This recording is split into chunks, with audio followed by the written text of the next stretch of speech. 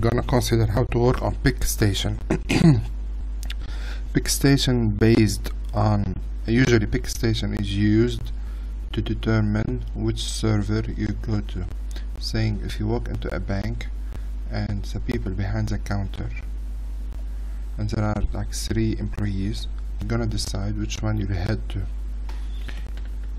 Okay, so first condition you would consider number of people in the queue waiting at every counter person. Okay, so definitely by default you choose the queue with less people in it. As well as another condition you consider if the employee is busy or not. So by default you choose the one who is free and you avoid the one who is busy. Okay, then the PickStation will route the entity to the appropriate employees. So let's start to see how it's done. But before I start, please subscribe to my channel as it motivates me to do more videos. Okay, if you have any question, write to my email address. So I'm gonna start Arena. Basic process, we have create and dispose. Okay, so advanced transfer, we have station, PickStation, and then we have station 1, station 2, okay, and process and process 2. So let's see how this is done. So this is system in and customer. If you're not familiar with Arena, you should watch the videos Arena for beginners or any videos which is a startup for Arena from lesson 1 to lesson 8. So in case we have one person coming every 5 minutes on average, so we do it as random expo 5 minutes, so one person every 5 minutes on average. And this is main door station, and this is counter 1 station, and this is counter 2 station.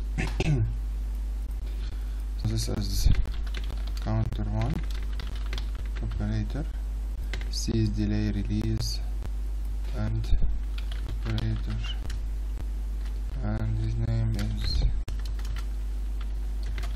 Tony, and so the time is on exponential random exponential 6 minutes. And so I'm gonna duplicate this. So we have here counter to operator, and make sure you change the name of the operator, otherwise he will end up doing the job for the 2 people. So this is counter 2 and system out. So we do 2 click on here, so it will be permanent, and we do all the connection of the system. So we have PickStation, number in queue, which mean here and we have 2 operator, counter 1, counter 2, Tony and George. So the number in queue first, if Tony and George they are busy, and if it's free, definitely we go to the one who is free. Less number of people in the queue in front of Tony, and less number of people in queue in front of George. And number of people on the route to the station, how many one on the way. So we have counter 1 station, count 1 operator, you have to make sure they're all the same, and this is Tony. So this is okay, and add counter 2 station, counter 2 operator, and this is George, and the route is 10 minutes. Okay, so if I need, so this will be the main door,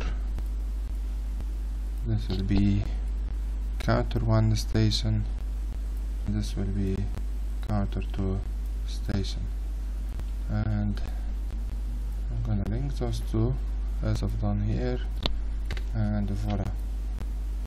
And I'm gonna change the entity picture to a woman, and I'm gonna slow it down and run it.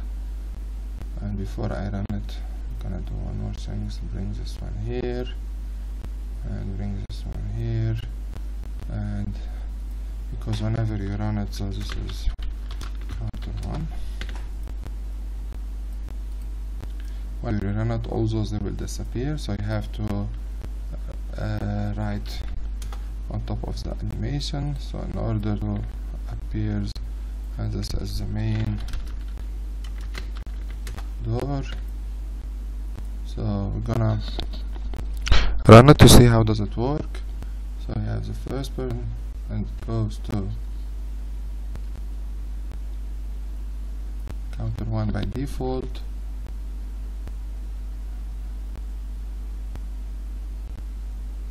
Okay, so we could see there on both of the system how it's behaving for both parts of the system.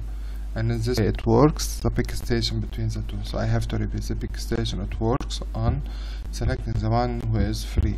If you are both, select the one with less number of people in the queue. Okay.